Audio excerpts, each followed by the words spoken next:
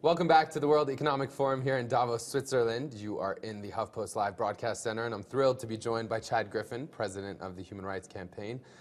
Chad, it's been a short trip for you, but a very productive trip. This morning, there was a panel hosted by Fareed Zakaria, partly sponsored by, HuffPost and Microsoft. But the real amazing thing about this panel was the diversity. Tell us a little bit about what happened this morning. Yeah, absolutely. We had an incredible audience here this morning of business leaders, world leaders from around the globe that were exposed to three activists, one from Cameroon, one from Jamaica, and one from Russia. And what we focus on is, while much of, particularly in the United States and parts of Europe, have really moved forward on marriage equality and non-discrimination protections. Very quickly, too. Very quickly. Still a long ways to go. Of course. And we obviously remain committed to bring full equality to all 50 states in America. But at the same time, we have a responsibility to look out for our brothers and sisters who are being discriminated against, and in many cases, their lives threatened around the world.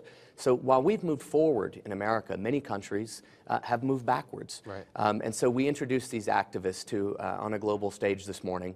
And then we did a second panel that was Paul Singer and Dan Love, two great philanthropists that have actually helped us launch our global program at HRC. So it's an incredible morning. And we're obviously here at a global event, your global program. It seems as though when it comes to gay rights or rights for, the LGBT community, this is really increasingly becoming a global conversation because of, by virtue of the internet, the way people are connected, activists and people who are trying to advocate for these rights. But with that, and with the internet, so many people we've been talking to here are commenting about how Davos used to be more insulated, more exclusive. Obviously, it is framed as the elite. But now everyone has Twitter, and even the people who attend use Twitter and are trying to, share their experience. And there was a photograph that has kind of sparked some controversy, rightfully so, that was tweeted by Goldie Hawn. In fact, I think we can pull it up. So there it is. And this was her saying that she met the Nigerian president, Goodluck Jonathan, and she, I think, deleted the tweet. It sparked some controversy. Of course, the real story is why it sparked some controversy, given his record on, and I should probably say his worsening record on gay rights. I mean, what do you make of the story, and more importantly, the trend in Africa and in Nigeria, Uganda, as you know? Yeah, let me first just say that President Jonathan of Nigeria is one of the most dangerous anti-LGBT world leaders that we have on the stage today. As you mentioned, he also happens to be here at Davos, and we have encouraged all who come into contact with him and journalists who are interviewing him to challenge him on this dangerous law that he just signed. What the law actually does for a person that is accused of being LGBT, it is illegal, and one can be imprisoned for up to 14 years. In addition, they made it illegal to be even a member. So a straight person who's a member of a human rights organization advocating on behalf of gay associations. So a straight person that would be a member of an organization like the Human Rights Campaign could be jailed for up to 10 years. It's terrible, and they've arrested a number of gay people. And as you mentioned this morning, Goldie Hawn was clearly unaware, like many people around the world, on just how terrible President Jonathan is and the consequences of what he's done in that piece of legislation. I was able to speak to her right after that and explain that law and what he has done. She has apologized and talked about how sorry she is for having made that mistake. I should also say Goldie Hawn has been a true leader on LGBT rights for a very long time. So she made a mistake. She has corrected it, and we're working with her to ensure that folks around the globe know just how terrible he is and hope that his mind can be changed. And in a sense, there is a silver lining here, because of her celebrity, because of her support for the community for so long, and the fact that she now has apologized, and not just that, but that this conversation can be had, and perhaps there can be more awareness about leaders like Goodluck Jonathan, who are, pushing these kinds of legislations. Because, as you must know, in Uganda, very recently, and to this kind of point of also being penalized or being imprisoned if you are part of a gay association. Extending it by association, in Uganda, there was a bill passed by lawmakers that could potentially jail someone for life.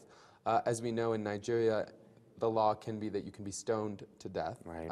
There was a man who was received 20 lashes, I believe, after an Islamic court in the north deemed that his sexual act had happened in the past, and so they went easy on him. But what I'm getting at is the fact that you can be jailed.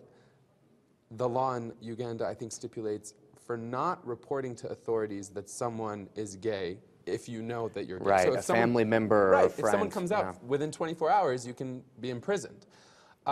What is the real, I mean, it seems like a overly simplistic question, but what is the real worry there, the real trouble there? I mean, what's the worst part of it for you? Look, the implications of the law, the specific implications are terrible. The violence that it inspires is terrible because it focuses and puts a target on every LGBT person in each of these countries. It also sends a terrible, terrible message to LGBT young people in all of these countries. Well, their government is calling them criminals because of who they are, how they were born.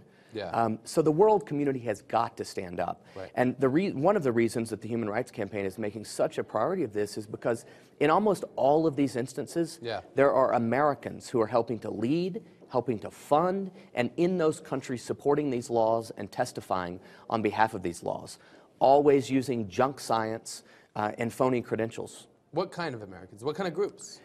Groups like Brian Brown with the National Organization for Marriage, for instance. He's been to Russia a number of times, talking to Russian leaders with messages about protecting their children. Protecting children from what? Well, that is what the law is in Russia, as you know, with Sochi coming up. It's not to provide what they call gay propaganda, or to discuss that with children. And, you know, we've seen, obviously, President Putin come out and say, well, I have a gay friend in Elton John, and so therefore I cannot be prejudiced or any of these things that people are calling him as a result of this law. What's worse, I just want to get your thoughts on this, is that this is a trend. I mean, India, the largest democracy in the world, as you know. Another backward slide. The Supreme Court just upheld, you know, a previous, a law that criminalizes homosexual acts.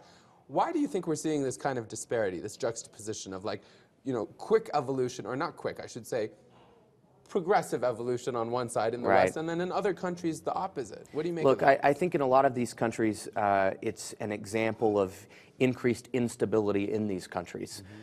You see these world leaders who decide to pick a particular minority and focus attention on them because it's still popular to do so, to attack LGBT people in that country, and in some cases distract from other problems that those world leaders have. But in all of those instances, as you mentioned, it is Americans that are partnered with folks on the ground in each of these places that are pushing forward. And what's happened is they're starting to run out of business in the United States. Someone like Brian Brown is today losing battle after battle after battle in the United States. So he's now taking his hate and exporting it to other countries like Russia. And that can, you know, arguably be all the more dangerous. You know, we were talking about the group The Family in Uganda, and this has been chronicled now in films. And so at the very least, like the incident that happened here in Davos, I think it's an opportunity to have these conversations. I don't want to use, you know, I would not want to use the word shame, but a lot of people online are using this as an opportunity. No, I think it is shame and to isolate, and for the world to know. Some of these leaders, I think that they can get away with it in their own country without being branded as a hateful, shameful leader. But what you're starting to see now, particularly with Twitter and with social media, you can no longer do this in silence. And the world community is now unified.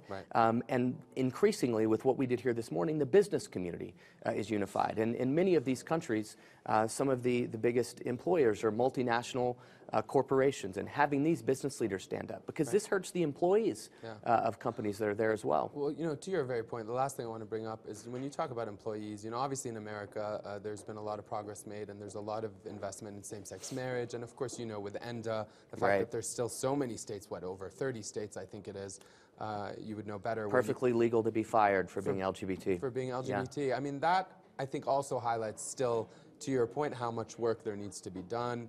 And you know, I'm curious, last but not least, being here at Davos, I know it's a quick turnaround for you, but I mean, are you encouraged by kind of, you know, meeting the people that you're meeting here, and they're all from different backgrounds, from governments, from corporations? Because this, I would imagine, for you is a struggle, is a fight that you need to have a broad coalition to really to really Absolutely. Look, it's the way we've had our successes in the United States, by having Republicans and Democrats come together, business leaders joining with labor leaders to bring about success. And that's how we're ultimately going to win on the global stage. Right. Even religious leaders, maybe. Even religious leaders, absolutely. Especially religious leaders, in fact, that we have seen move on this. We've seen the Pope be far more inclusive in the language coming out of the Catholic Church. Right. So look, we are without question on a path to full equality and acceptance in the United States and ultimately around the globe. Yeah. We still have a long ways to go. And what we've started here at the World Economic Forum this morning, I think was a great start. Right. I hope ultimately these discussions will be had on the main stage there, and I'm optimistic that we can do that as well in future years. All in due time. Well, congratulations for all the work you're doing, for the Thank you. panel having gone well, and great to talk Thank to you for your attention. Great to meet you.